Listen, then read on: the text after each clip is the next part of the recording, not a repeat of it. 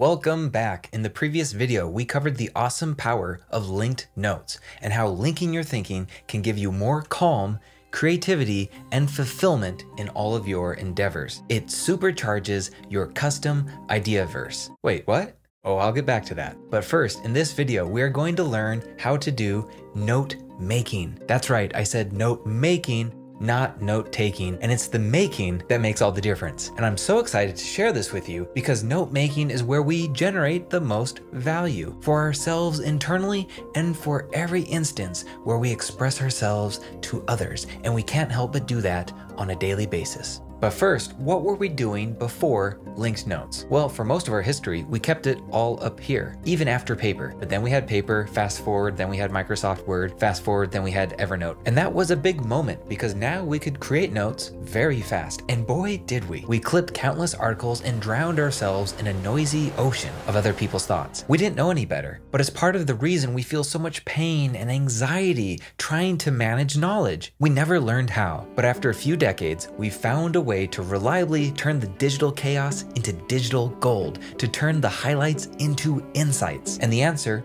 is the linked note. You just have to get comfortable doing it. As you naturally grow an interconnected universe of ideas, your Ideaverse, you will start to feel how it supports and powers your very best thinking. And it works best when you do less note-taking and more note-making. So let's hop into it. Okay, so if note-making is where things really come alive, how do we do it? What is it all about and how is it different than note-making? Well, it often starts like this. Bracket, bracket. You're in a note and it can be anywhere. Remember, you make this your own, play around. This is a sandbox. So let's just say I hit bracket, bracket, and this time note makers. Okay. I just made a link. Now I want to jump into that link. I'm going to click on it. And now I'm back in the note makers note. And again, note makers are people who spend their thinking time in an active, engaged way. That means if you add something in your digital Ideaverse, you free up your inner Ideaverse to stop worrying about it so you can start working on it. And the wild thing about notes is they're like us. They can change, they can grow, evolve, and mature. Let's see what I mean and why note making is so powerful right now.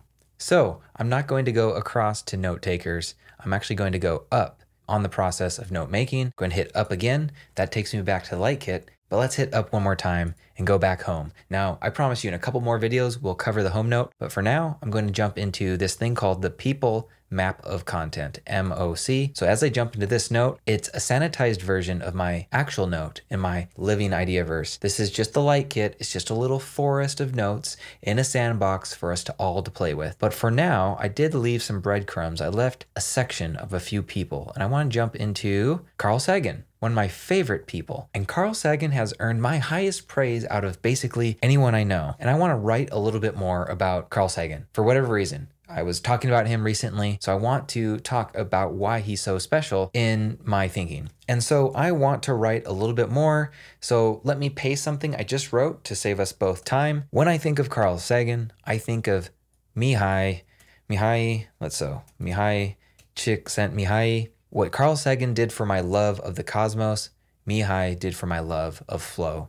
Both have enriched my life. And it just so happens that I can make Mihai into a link because I have a note on this person. If you don't know who he is, he's the person who coined the term flow, also known as optimal experience, that feeling of being in the zone. So for those familiar with the NOMA method, the note-making method, you'll notice that in these 34 words, I've already gone through the big 4 prompts. And those are, that reminds me, it's similar because, it's different because, and it's important because. Those are the 4 major prompts of the NOMA method. So what we see here is, when I think of Carl Sagan, it reminds me of Mihai Csikszentmihalyi. Okay, so that reminds me, and Carl is similar because of my love of something, but different because instead of the cosmos, it's about flow. And it's important because both have enriched my life. This is note making, my friends, and it's how we draw out us, our unique perspective out of billions and billions of humans. How many have made this connection? Maybe only one, maybe at most a handful. But here's the thing. The note maker can't help but reveal and draw out their unique perspective simply by putting themselves in the environment that can help bring it out. Note making isn't just organizing knowledge. It's a way for us to know ourselves. In case you were wondering, that's my best Carl Sagan impression. I am sure you can do better. And it goes even deeper though, if we allow our curiosity to lead us. Because if I go up, check out this uplink. If I go up to the people map of content and scroll back down to this special section. So what I want you to notice real fast, let me open up Carl Sagan again. I gave this note on Carl a tag called people. Okay, very cool. And if I open up the Mihai note, you'll see a tag that's also called people. So guess what? In this people map of content, and remember, this is part of the LYT Kit that you can freely download. In this note, there's a special view that I put together with all those 250 plus notes. If any of them have the people tag, they're going to show up right here. That's pretty cool, right? And in this case, I also have each person sorted by the year they were born. So, no. Really? Carl Sagan and Mihai Csikszentmihalyi were both born the same exact year? That's interesting. And by the way, the that's interesting, that's the very first NOMA method prompt, the note-making method. You have to get comfortable recognizing when you say this to yourself, that's interesting, because now you know it's time to start note-making. And in this case, I recognize that both these two people on my Mount Rushmore of most favorite thinkers were born a little over 5 decades before me. So let's hit pause and recognize that my digital Ideaverse helped me generate an insight in my inner Ideaverse. And I was so excited about this insight that I made a new note called the 5-decade rule. The idea emerged organically from having enough things in a single spot tightly packed together. And we'll cover this in the next lesson on maps of content. But because I planted the seed in my Ideaverse on the 5-decade rule, it just sat there for months, but it was marinating in the background. Let me show you what I mean. That note, I created it. I allowed it to live as its own note. It just marinated in the background. It wasn't filled like this. But then I found myself randomly bringing it up in conversations. And then eventually I felt compelled enough to write about it. And that's what you're seeing here. And it was fun. It was me sense making. But because my curiosity led the way, and because of my Ideaverse, my digital Ideaverse setting me up for success, I generated insights. I had fun sense making, and I couldn't help but create an output. And so if I twirl this down, I made a YouTube video out of it. But here's the thing, I didn't try to. I didn't think from the top down, I want to make a YouTube video about some weird concept. It just came as a process of working with my holistic Ideaverse, the stuff happening in here, meshing with the stuff happening in here, meshing with my surroundings and the conversations that I had. And this, my friends, is only a single example of how your curiosity creates insights and how insights can naturally lead to valued expressions. And it's all supported by the power of your Ideaverse. Wait, what?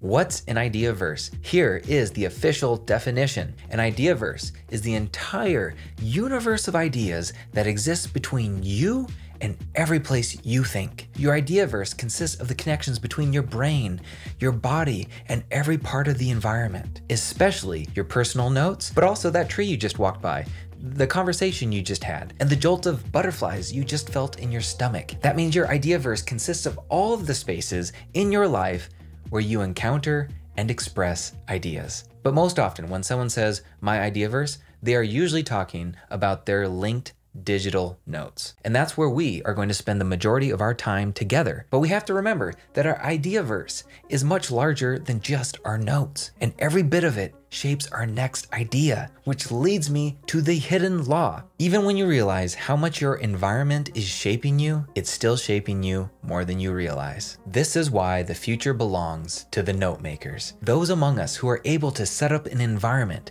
that encourages more note making and less note taking, we create a supercharged Ideaverse that supports, empowers our thinking for a lifetime.